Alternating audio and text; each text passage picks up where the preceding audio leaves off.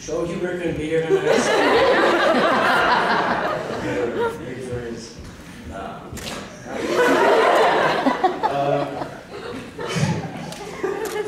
Alright, so basically, I printed the thing, and I don't know where it went, so I got to give it a second. Wow, thank you so much for this award. I've been at MacGuffin for 8 wonderful, emotionally taxing, drama-inducing, and life-changing years. When I started off doing just summer camps, I thought it would just be something to do in the summer, something to get the time done. Doesn't mean anything. Eventually, I hope my mom was going to give me the early days of Max semester treatment and slide me some cash. But alas, that wasn't the case. Yeah, I knew you would know. In my early years, it's not that I didn't like acting. I just don't think I knew how to like acting. I was young, insecure, and I worried about what everybody thought about me. Now I'm older, insecure, and still worried about it. Every move I made on stage, I would think about how stupid I looked, or how dumb all the girls thought I was. I thought I wanted to get a little more. One year, in summer camp, we did Legally Blonde. I played the UPS driver, Kyle.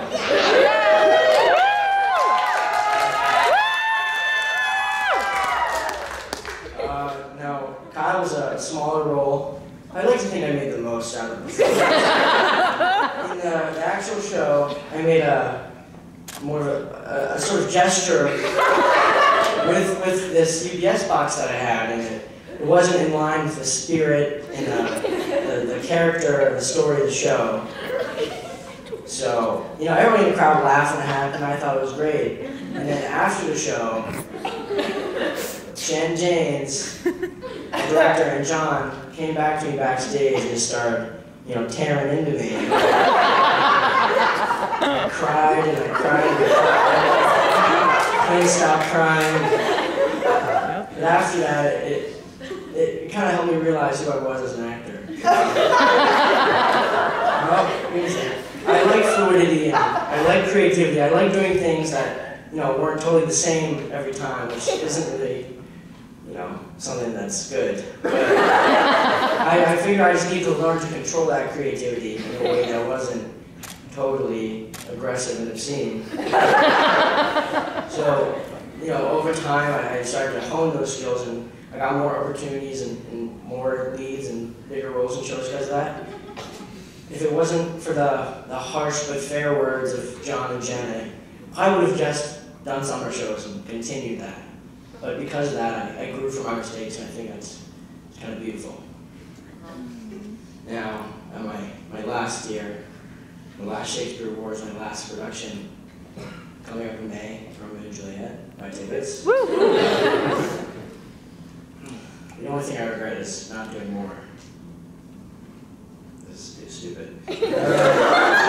So, to anybody out there hesitating on doing a class or doing a production, please do it.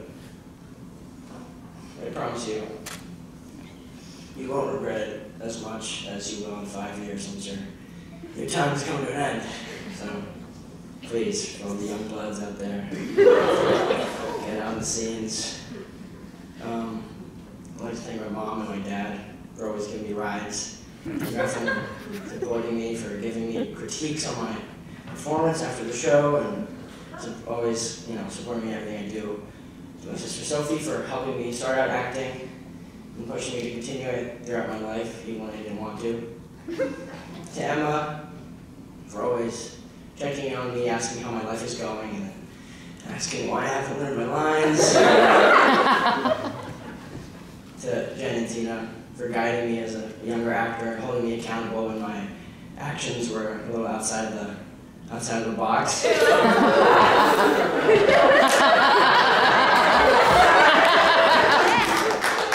Thank you. To John and Liz for always being the rocks of MacGuffin, for me and for everybody. I like this line, ready? Okay. Like peanut butter and jelly, you may not always agree with each other. Sorry, you may not always. Yeah, I like this one.